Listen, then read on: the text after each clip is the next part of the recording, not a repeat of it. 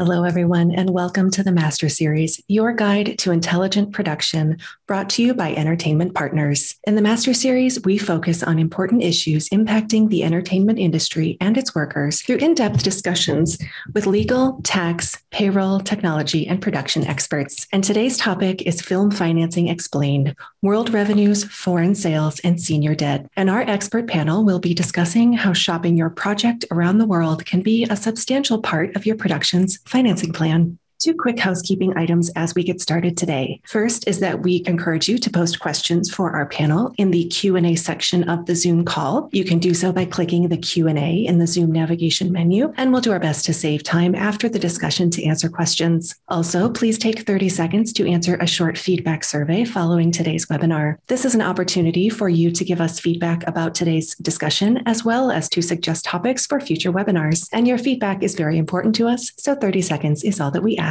Now let's meet today's guest panelists. Today we are joined by Daisy Stahl, Executive Vice President and Head of Entertainment Finance at California Bank and Trust. Daisy's career spans over 25 years in banking and finance within the entertainment industry, financing transactions in film, television, music, catalog acquisitions, and M&A deals. During her career, Daisy spent a decade in finance at Sony Pictures, serving as the studio's assistant treasurer. While at Sony, she was responsible for managing $1 billion in global liquidity, all foreign exchange and capital funding for the studio's film and television productions, as well as operating subsidiaries in over 33 countries around the world. Daisy serves as board member and treasurer for the nonprofit group Female Executives in Media and Entertainment, and she also serves on the DEI subcommittee to mentor and build the next generation of female executives.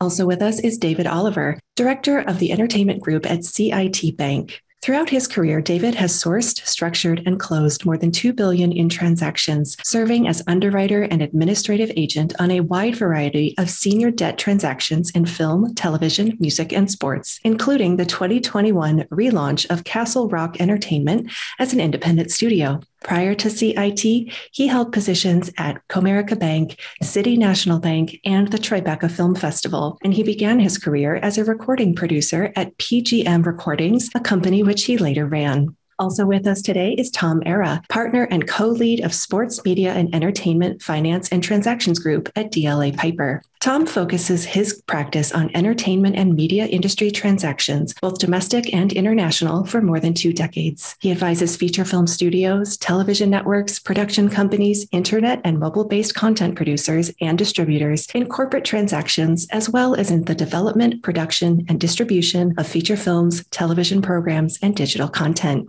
He also advises borrowers and commercial banks, hedge funds, private equity funds, and high net worth individuals and family offices as senior lenders, mezzanine lenders, and equity investors in numerous film and television financings, and has led multi-picture financing transactions, including revolving and long-term facilities for standalone film and television funds and mini studios, as well as co-financing arrangements with major studios.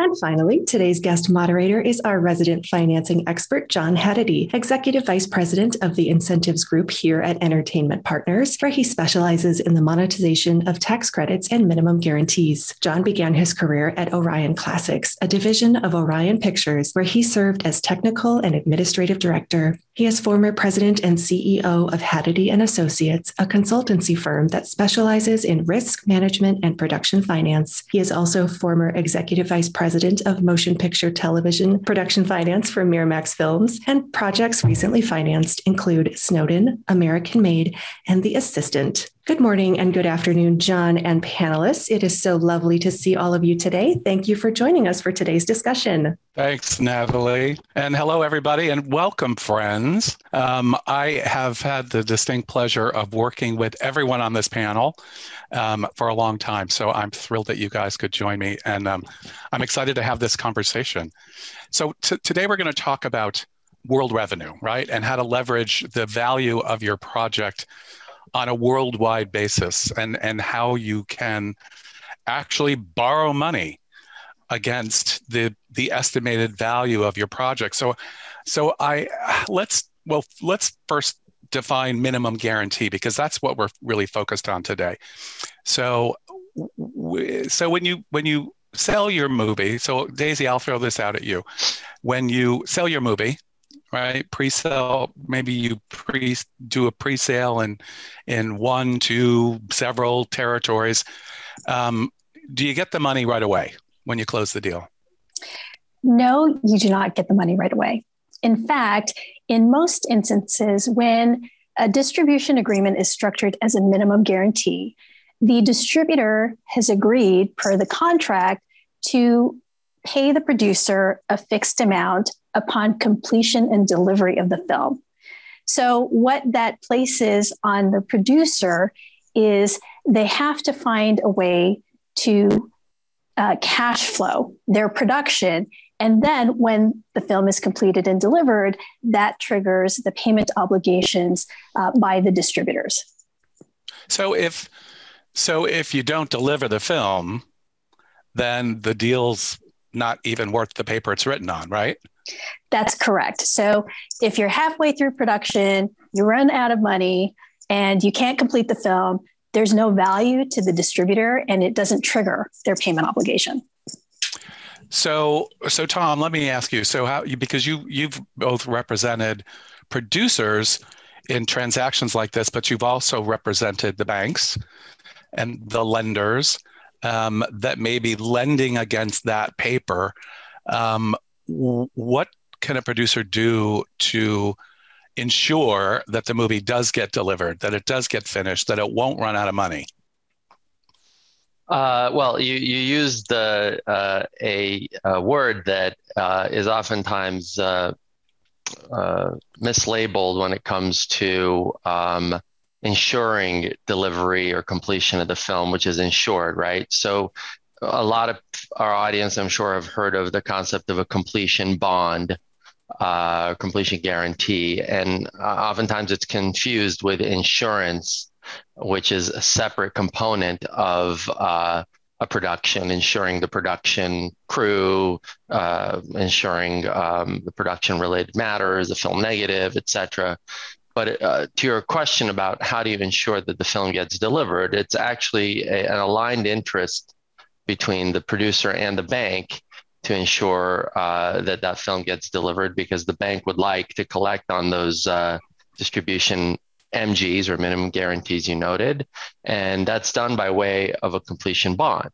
And unlike insurance, even though some completion guarantors are backed by insurance companies or insurers, unlike insurance, the completion bond's role is to ensure completion and delivery of the picture. And if it cannot accomplish that, it is to pay back the financiers the sums that they've put at risk in the picture. And so obviously one way to do what you asked, which is to ensure delivery or completion of the film, is to have a completion guarantor on board. Now, they only get involved if things go sideways. They're not really they don't like to produce movies.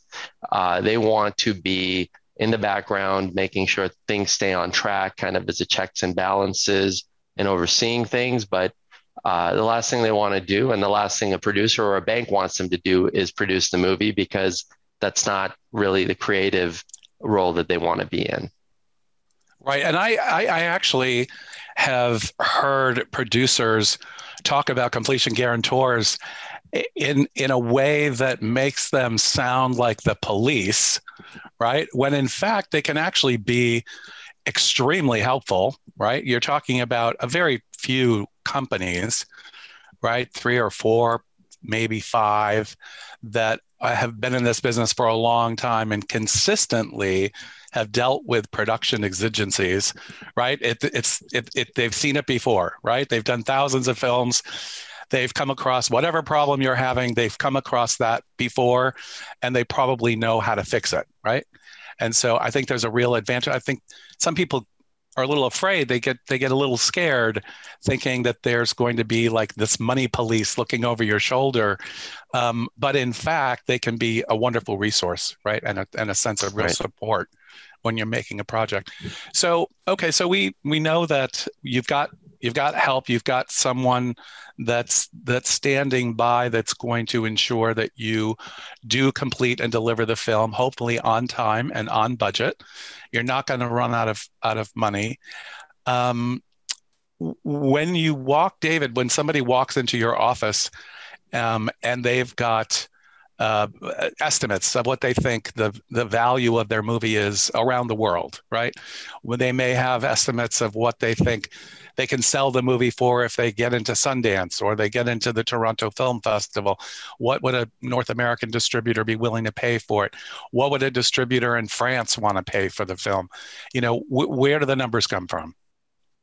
So when we're presented with those kinds of estimates, they will come from a sales agent that the production company has engaged to do the international pre-sales and sales of that film.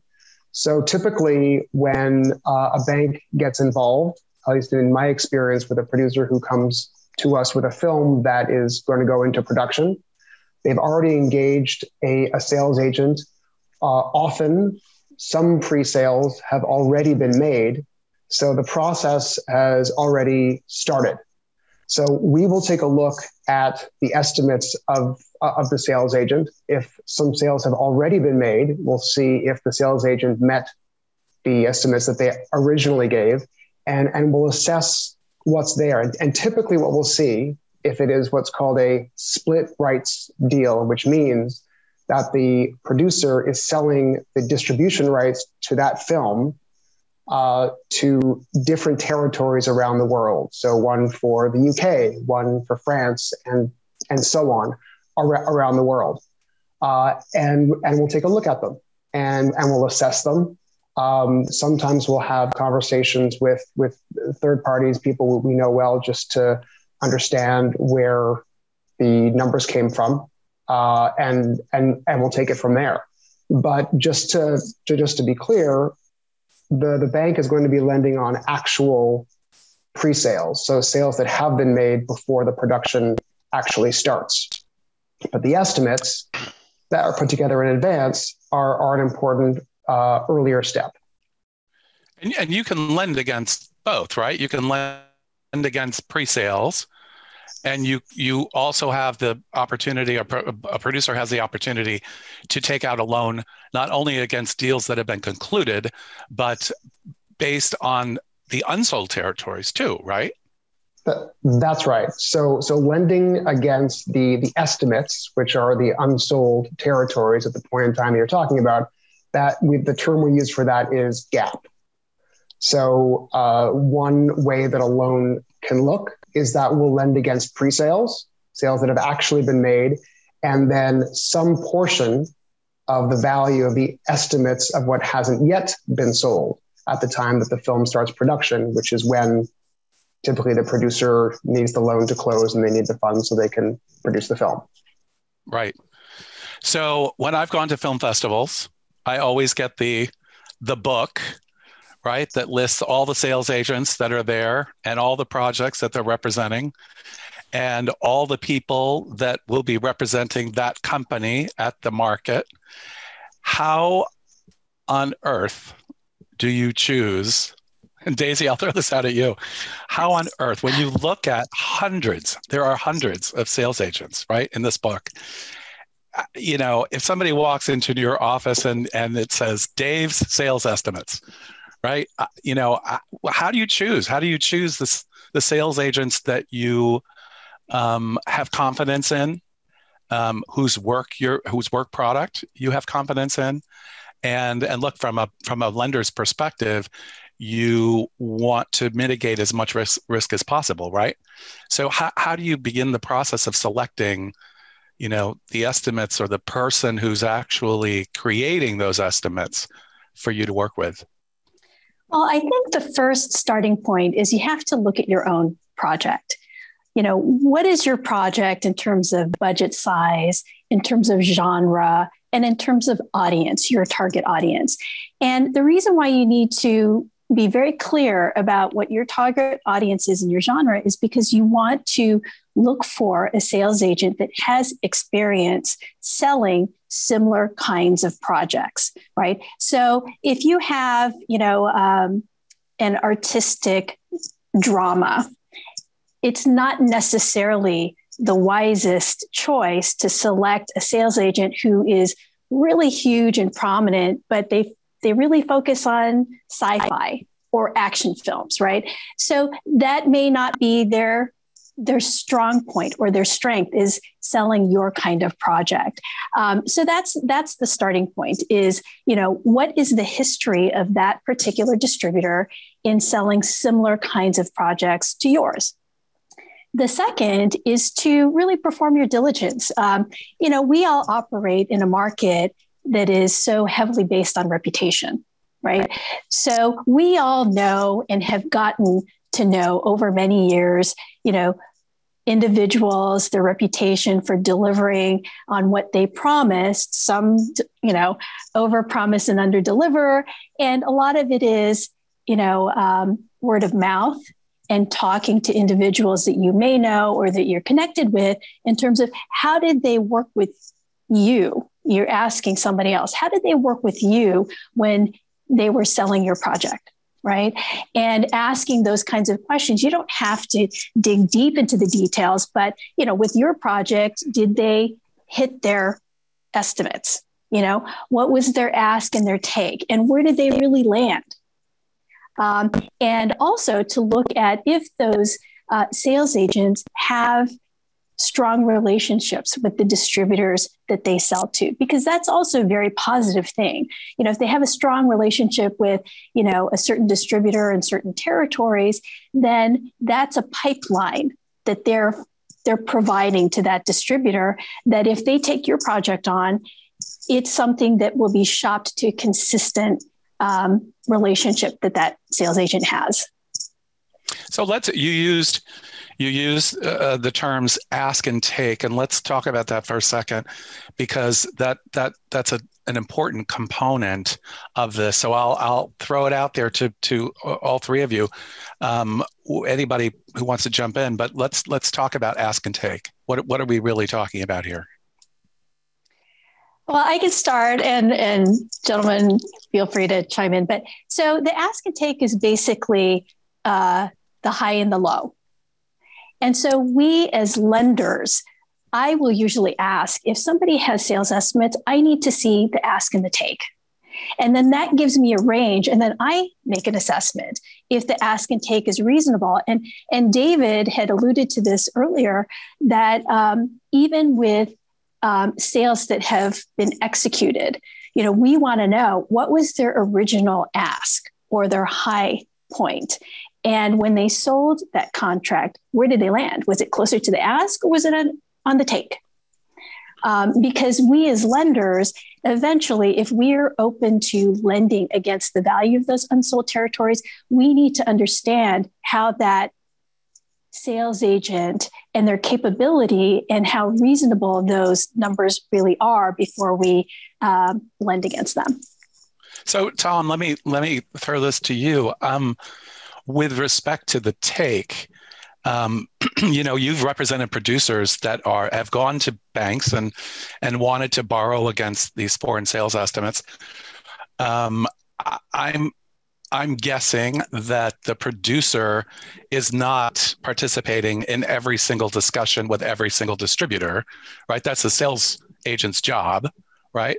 So is it safe to say that the take is kind of the minimum threshold that a sales agent would have to meet if they're going to conclude a sale? Well, let's keep in mind, these are estimates. Right. They are, and sales agency agreements will make clear that the estimates are not guaranteed amounts or sums that the sales agent will deliver on. Look, I think, and Daisy really did a great job of kind of walking through the difference between the two. And I think more importantly for your audience, what goes on in the mind of a banker, because that is probably more important than anything, and a question that we as lawyers get asked. And I always tell the producers, talk with your banker, because they will oftentimes, like Daisy just did, walk you through their thought process of how they determine whether estimates make sense to lend against, whether it's GAAP or even the MGs themselves, because the prospects of the film's success depend heavily on what Daisy pointed out, which is, are they hitting at the take or above the take on sales they've made, or below the take. And that's an indication, what's the saying in an investment market? Past performance is not an indication of future, but well, it is in this case, So I think in a lot of ways, when we're talking about the take as a threshold number, we've seen sales agents perform well below the takes, particularly in uncertain markets. I think what we look for, if we're on the lender side, and as a producer, what we talk to our producers about is work with a sales agent that has a reputation for being not super conservative, but generally delivering on their promises. Of course, banks and everyone else understands there are extenuating circumstances that get in the way. We've seen them happen, whether it's world events or pandemics. With all that said, outside of that, I think what you look for is a take number that makes sense. Sometimes what happens is producers will lean on the sales agent to back out of the budget. And that's where it gets a little bit dangerous, because then you kind of have manufactured numbers, right? The budget can't dictate the take numbers. The market has to dictate the take numbers. And that's probably the most important takeaway from this point. Would you say, and I guess I'll ask David and Daisy this, do you ever act as a resource for if a producer wants to find a sales agent, right? And as I said, there are hundreds and hundreds out there, right? Do you ever act as a resource for producers to help identify sales agents that perhaps you might be comfortable working with, or you have a track record of working well with, and whose opinions you respect more than others? Or are you conflicted if somebody were to call you and say, hey, can you recommend a sales agent? I mean, if I got a call and it was, general like that, I wouldn't be able to give an answer without having some more information. Each film is distinct. And each film, as a producer who's worked with sales agents before knows, there is a right sales agent for that film who's going to serve it the best way and devise the best distribution strategy for it. So let's talk a little bit about cash. Let's say that someone has a sales agent, and that sales agent has concluded some sales. So let's take pre-sales first. They've concluded those sales, and you see that the distribution agreement that the sales agent has entered into on behalf of the producer is for, I'll make it up, $100,000. So they've sold the distribution rights in the UK for $100,000. The deal is signed by the producer and signed by the distributor in the UK, and they walk into your office with that document. Do you lend them? Is the loan $100,000 generally, or is it discounted in any way, or does it depend? It depends. So we will also look at the underlying distributor. We'll look at that distributor and A, do I know them? B, if I don't know them, I will perform diligence on what they've released in the past and try and find out information that's available in the market. Usually we'll do a fair amount of diligence if it's a private distributor to do trade checks. We call around town, have these folks paid as agreed, what kind of minimum guarantees are customary for them. So let's say, this distributor, it's 100,000, but somebody else says, and commonly they pay MGs around the 100,000, but somebody else comes to me, same distributor, and they want to give an MG that's 1.5 million. So that's an outlier for that kind of distributor. So those are the kinds of things that we will perform in terms of research and due diligence. And after we do that research and due diligence, that's where we will apply what we refer to as an advance rate. So if it's a reasonable, company that we've found strong historical performance, we might lend a percentage of that 100,000. It might be 80,000 against that 100,000. If they're really strong and well known, it might be we'll advance 100,000, like full advance against that. But generally, the methodology is any kind of distribution agreement will look at each individual distributor and we will apply that advance rate based on their underlying strength and reputation.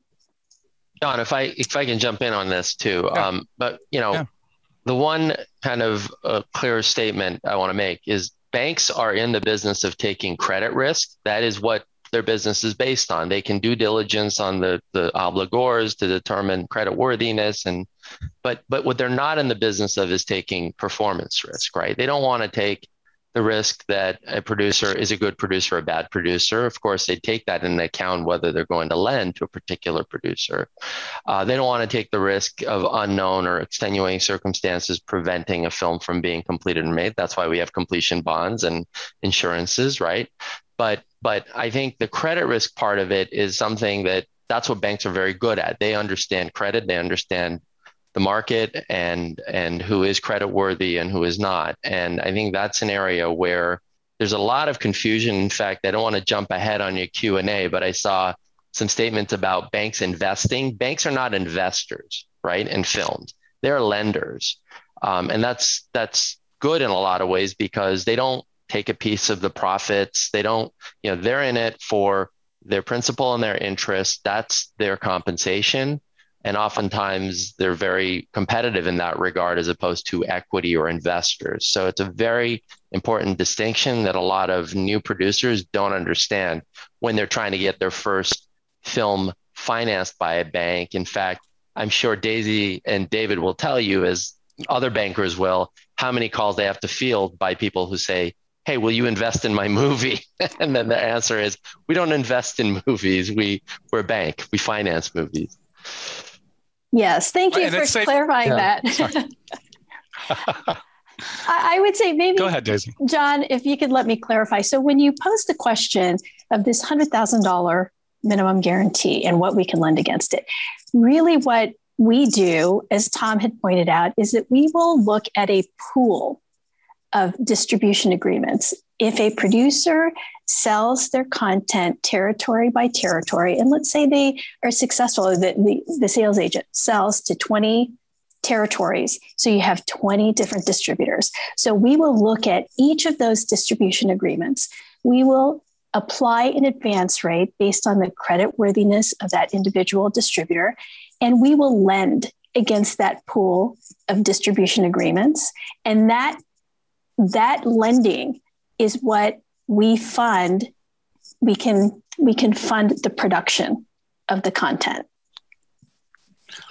So let's address the credit worthiness aspect. So, you're talking like in the scenario where you're talking about maybe 20 deals have been concluded. That means that eventually, if the film is completed and delivered to all of those distributors, then the checks should come, right? But the producer doesn't have the wherewithal or the relationships to go and hop on a plane and go collect those checks, right?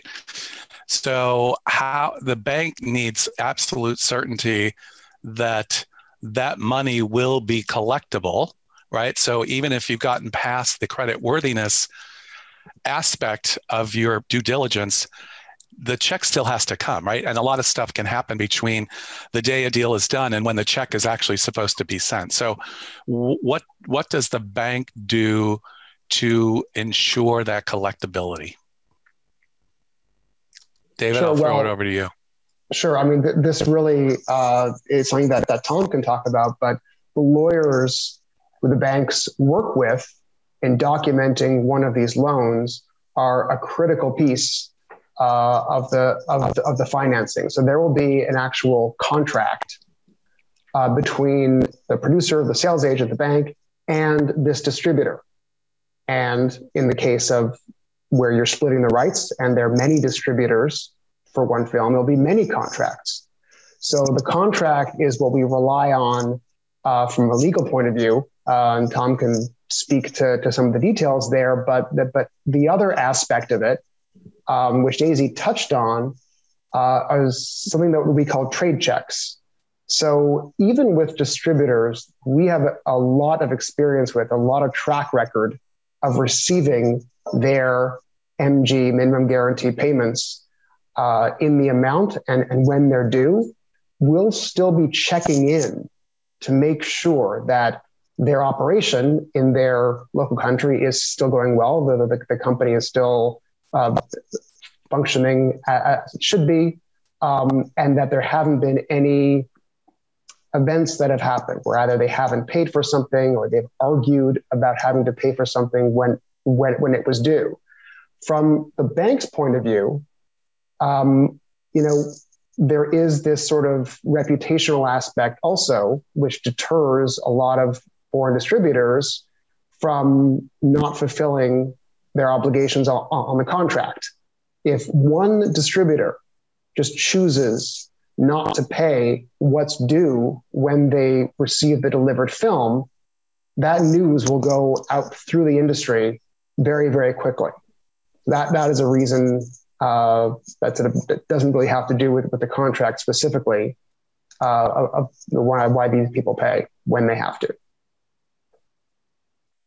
Yeah, John, just to add to that, as David mentioned, one of the biggest shocks that comes to producers when they're doing a bank financing is when they get the legal document checklist and it's 15 pages, they fall on the floor and didn't realize there was that much paper that goes into getting one financing done. But as David mentioned, every single one of these distributors must enter into an agreement effectively with the bank and various other parties. We refer to it as an NOA or notice of assignment. There are different forms of it. There are directions to pay and other forms depending on the distributor, that gives legal protection to the bank and direct privity between the bank and that distributor. From a practical perspective, the collection duty falls heavily on the sales agent. That is really the sales agent's job, because those relationships over many, many years are relationships these sales agents have made with the distributors. They've probably, at the time they sold your film, they probably sold 3 other films to that same distributor. And so there's a lot going on relationship-wise between those parties. And so they're in the best position to lean on that distributor to pay, because the distributor wants the sales agent's films and the sales agent wants the distributor to keep buying. So it's a symbiotic kind of relationship that makes the most sense. The bank's not the party that really should be on the front lines asking for payment. That only happens if things go really wrong, which we don't hope happens. Right. So, the senior debt is actually in the title of this webinar. And so let's be clear, the bank financing in any shape or form is first position, senior debt, right? That gets paid back before anything else. That gets paid back before investors start to see money, before the producer starts to see money. That is always the first thing that gets addressed, right? And I don't know.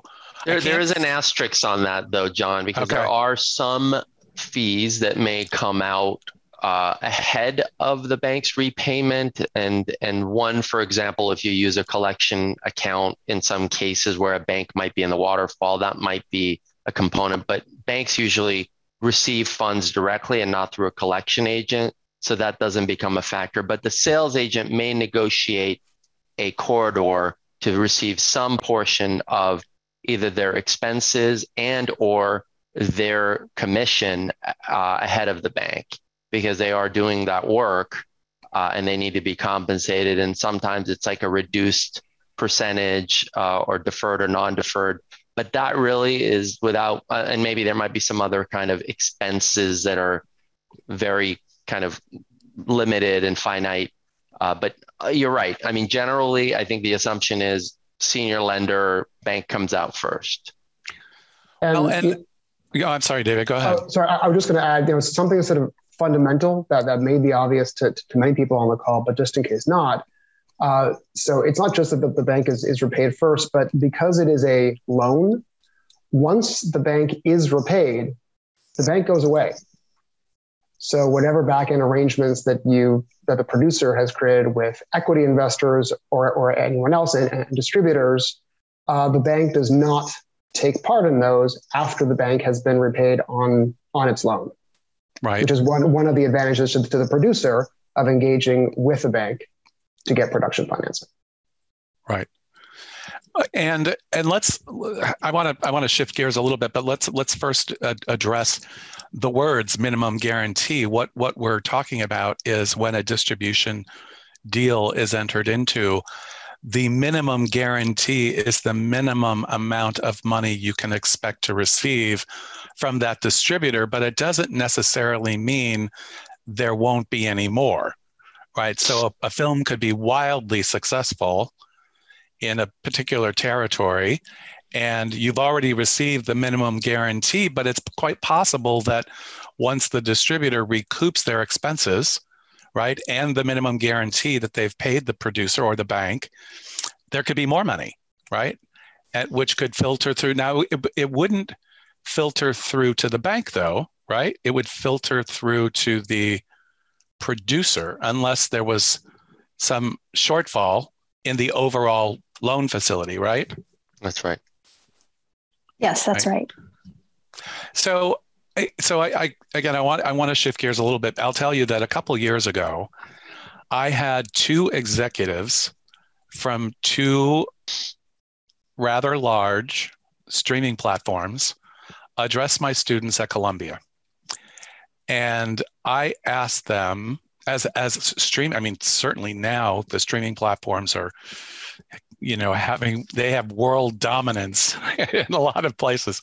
But, I started to get worried when I asked them, when you pick up a project, what is it exactly that you're acquiring? And how do you determine what you pay for that? And they both, without hesitation, they both said, our goal is always to pick up worldwide rights in perpetuity, and we'll pay what we want to pay, right? Which caused me great concern because I thought, if you're an independent producer, and let's say you cobble together enough money to make your $10 million film, and you showed it to a streaming platform who decided they wanted to pick it up for the world, but they only wanted to pay $5 million. Right? That's problematic, right? So you may or may not have gotten foreign sales estimates done on your project, but they kind of go out the window if you conclude a sale like I just talked about, right? And where does that leave the bank? So I guess my first question is, how does the bank protect itself so that a situation like that doesn't interfere in any way with the paying back of the loan? Well, I think we would need to know at the outset, while we're looking at the sales strategy, is the strategy to continue to sell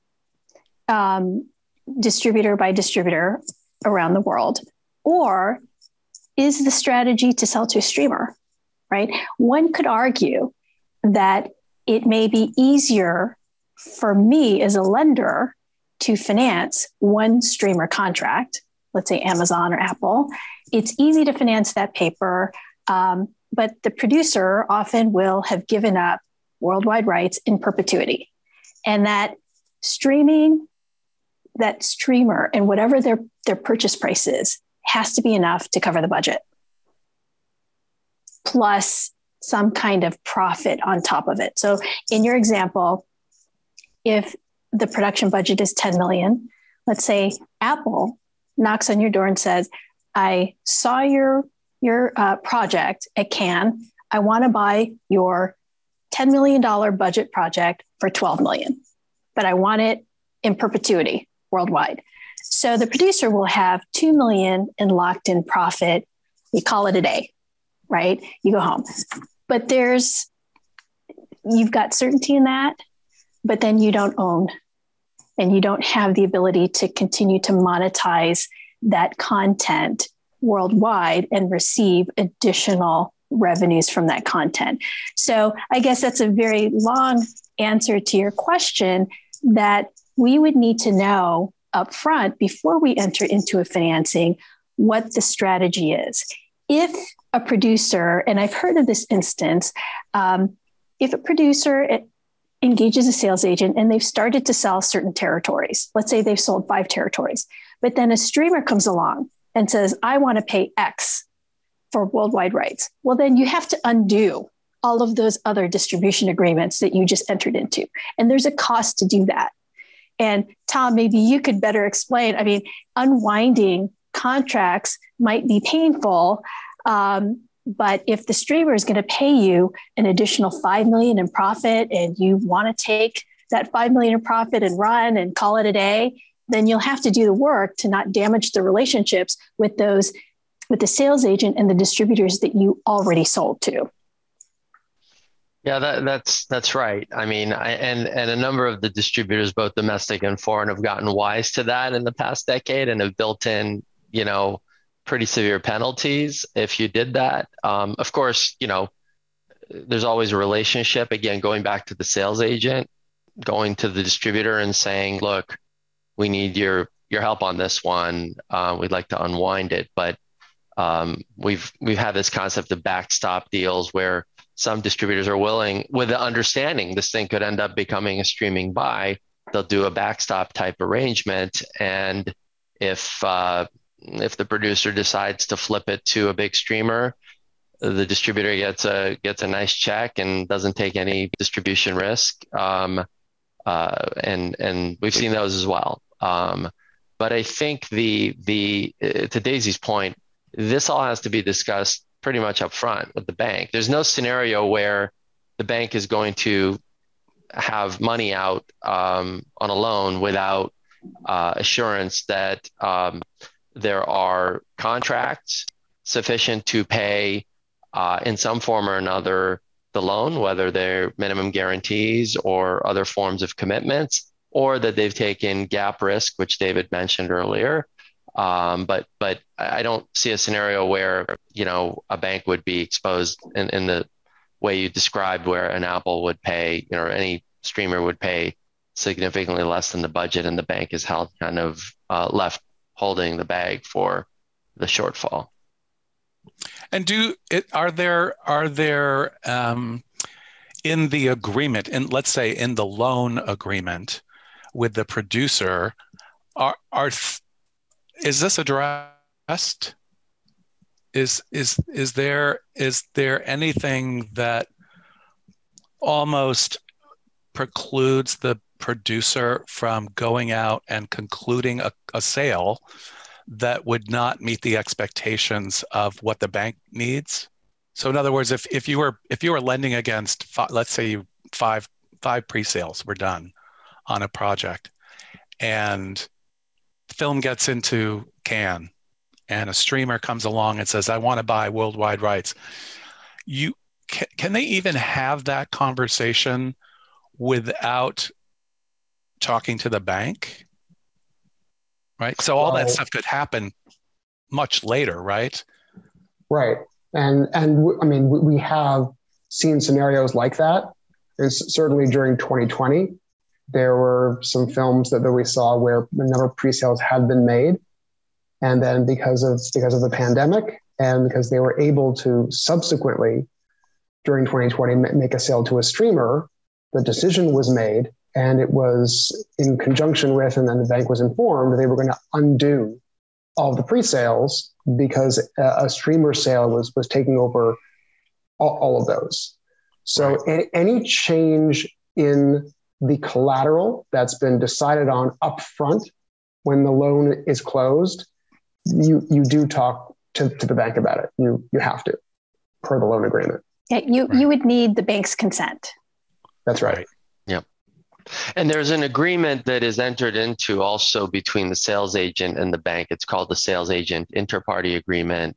and there are restrictions on types of things that the sales agent can do. For example, if they want to sell to a particular territory below the take, they would need bank consent oftentimes.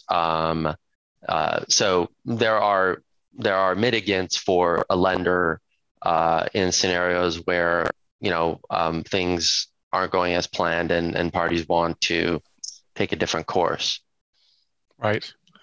Well, and let's talk for a second about we'll talk about coverage, right?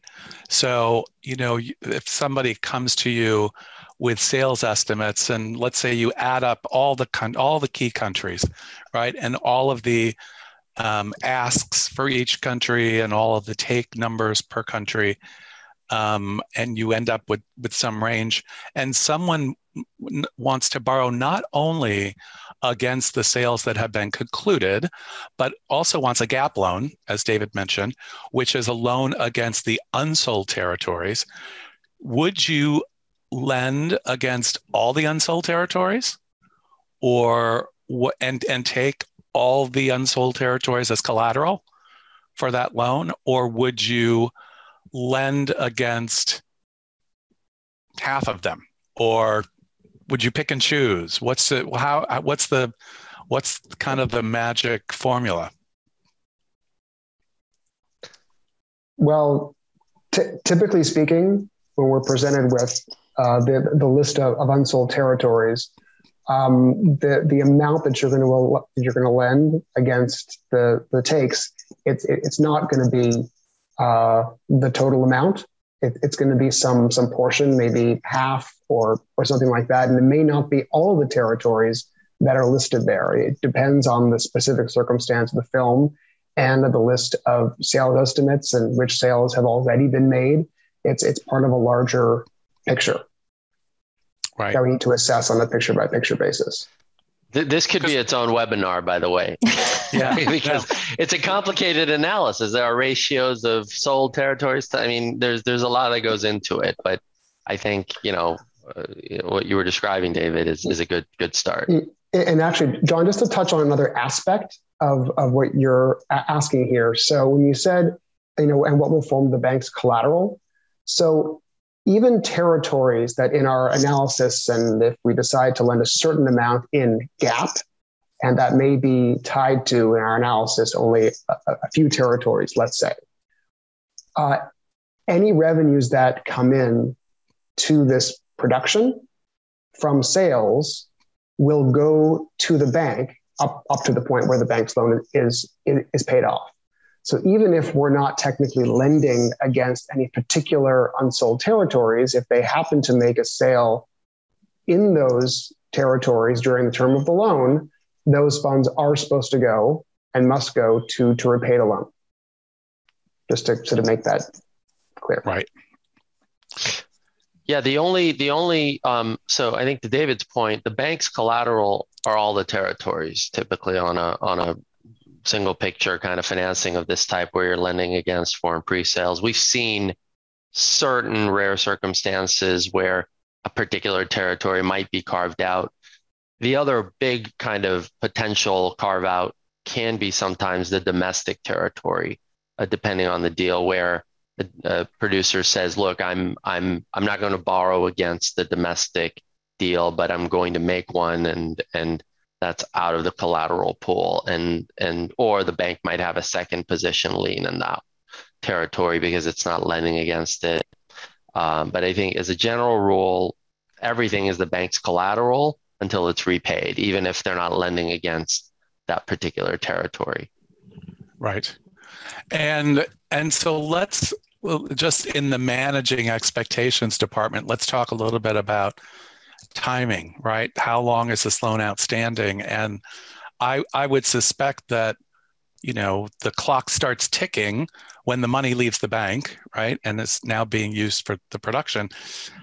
And the clock stops ticking when the bank is paid back, right? And everything in between is the period during which the amount of principal that's left the bank is accruing interest, right? Which I'm sure is kind of pre-calculated by the bank, right? So you probably do the arithmetic before the money leaves the bank, so that a producer is aware of what the net proceeds from that loan will be, right? So that they know how much cash will actually be made available to the borrower.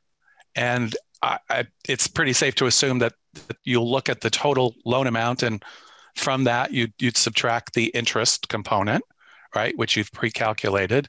You would subtract a loan fee, right? There has to be some kind of origination fee, I would suspect.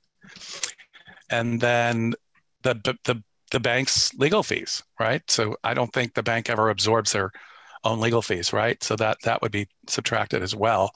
And the amount of cash that's left over would go to the production.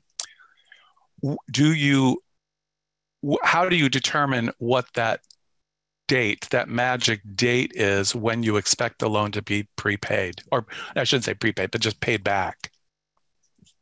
Well, I think that's going to determine on the production timeline. So when we're talking to a producer upfront, we need to see their production timetable and their production cash flow. We will also work with the completion guarantor to determine if that production timetable is reasonable. And we will also include in that timetable any kind of minimum number of days for events of force majeure, just if something happens that delays production. Right. And usually it's 60 days, right? So we would take the production timetable, we would include events of force majeure, and then we look at the delivery dates. So there's going to be a date that's defined where the producer needs to deliver the content to the sales agent or to the distributors. And once we have the delivery date defined, so that sets a range, maybe it's a year, 12 months, to include pre-production, principal photography, completion, post, et cetera, et cetera. So delivery happens 12 months after we start cash flowing the production. So then we look at the terms that the distributors need to pay. So sometimes it's in full at delivery, sometimes it's a portion at delivery, and maybe 10% later when they do the dubs and various languages. So we will look at all of those elements to determine from start to finish the tenor of the loan and when we expect to be paid. And if there's a tax incentive that's part of our collateral, that's usually pushed out a little bit further. So maybe the tenor of the loan might be ranging from 18 to 20 months. Right. But we do the work really looking at the production timetable. So I do want to take, there have been some interesting questions in the chat, which I want to get to. But first I wanted to share with you that I think it was on Monday, I read that one of the larger streaming platforms picked up a feature film, but did not pick up worldwide rights in perpetuity. And it was, I thought that was really refreshing.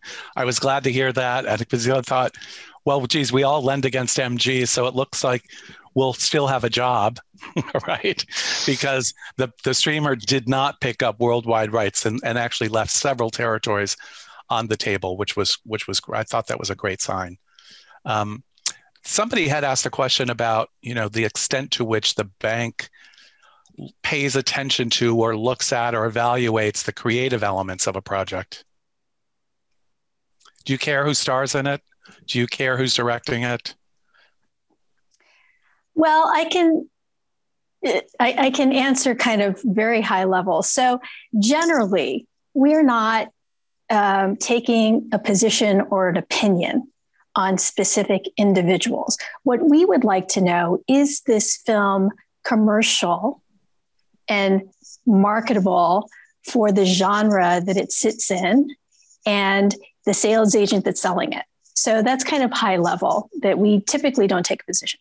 I will say that, we, given, events over the past, several years where there are individuals that may face potential reputational risk, we as bankers, we now get those questions from our credit committee.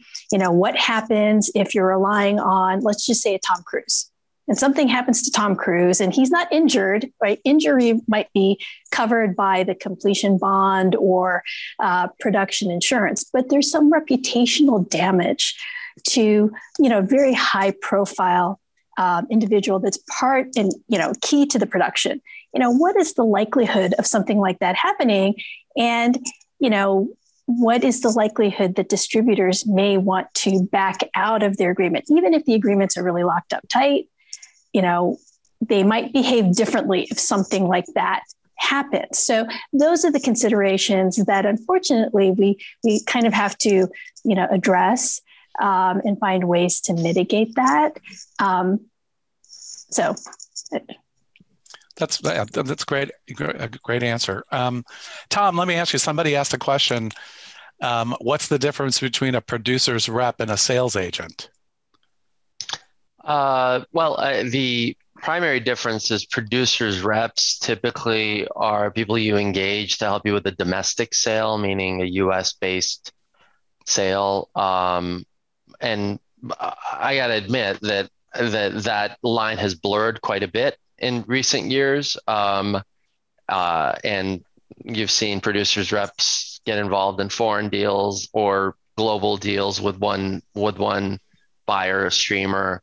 But historically, producers' reps were kind of who you went to handle your domestic deal, whereas the sales agents were, kind of carved out of the domestic piece and handled everything foreign. Right. And I seem to recall that in a lot of the foreign sales estimates that I've seen, the North American value is usually not on there, right? It's usually not included. That's right. Yeah, I mean, it's kind of anybody's guess, right? What a domestic distributor is willing to pay for a project. Somebody asked an interesting question, David. I'll throw this out at you. How tax incentives and tax incentive financing actually can play a part in bank financing. Sure. So in addition to lending against pre-sales, banks will lend against tax credits as another piece of collateral that'll form part of the overall financing. So a producer and a production company is going to be filming in a certain physical location, and they'll usually go to a place where there are tax credits offered. So, certainly in the United States, I think most banks will lend against most of the tax credit programs. There are some foreign tax credit programs that are very familiar to the banks, like Canada, Australia, and the UK. And we also look at other territories around the world as well. And we'll look at it on a very high level, similarly to the distribution contract, in the sense that we'll discount it. We'll apply what Daisy called the advance rate against that. So if there's a tax credit where the value of it is estimated to be $1 million, we're going to lend some portion of that. It's typically it depends on the territory. If it's somewhere like Canada, it might be that some high advance rate, like 90%. And then other territories, it may be lower. But that is another piece of collateral that we do lend against. Right. And can be consolidated, right, in one loan. You don't have to do two. If you're lending against, if you're doing a gap loan or you're doing loans against pre-sales and a loan against tax credits, it can all be rolled into one loan, right? And it is. Right. And that piece of the financing obviously has kind of its own sets of conditions, including oftentimes a plug for you guys, John, is bringing in an administrator, tax credit administrator, to kind of help with the administration of the tax credit, and sometimes even an opinion in advance of what the estimated tax credit would be that the bank will require. So, thank you. Yes, John. I would like to also point out that oftentimes is a critical feature, because if somebody comes to me and says, I have a Hungarian tax credit, I will call you, John, and say, okay, John, I need you to look at this. And you need to give me an opinion if the qualified expenses, or what they're saying the qualified expenses, are truly qualified expenses. It's a very detailed analysis that, quite honestly, I don't have the resource to do that. And that's why, I need to call you. Thanks. Well, and I'll tell you, I use us too when I'm doing a loan against tax credits. So, yeah. So the last thing I want to ask, and I don't want to throw any of the sales agents under the bus, but, people always want to have, and again, this is in the managing expectations department. So, somebody in the chat asked, what does this cost? What does a sales agent cost? What do they charge for stuff like this? And, I've seen the gamut, right? I mean, I've seen people charge 10%, 15%. In one case, a sales agent was getting a 25% fee. Sometimes they're capped, sometimes they're not. I mean, just for kind of budgeting purposes, what's a good range for producers to kind of have in the back of their head when they're talking to sales agents? The lowest possible commission. Right. There are really three components to a sales agent's compensation, right? There's the commission, and then there are two categories of expenses. One are kind of distribution, delivery type expenses, and those are typically fixed or capped at some amount. And there are marketing fees, market expenses, where these sales agents incur expenses to visit the various film markets and festivals.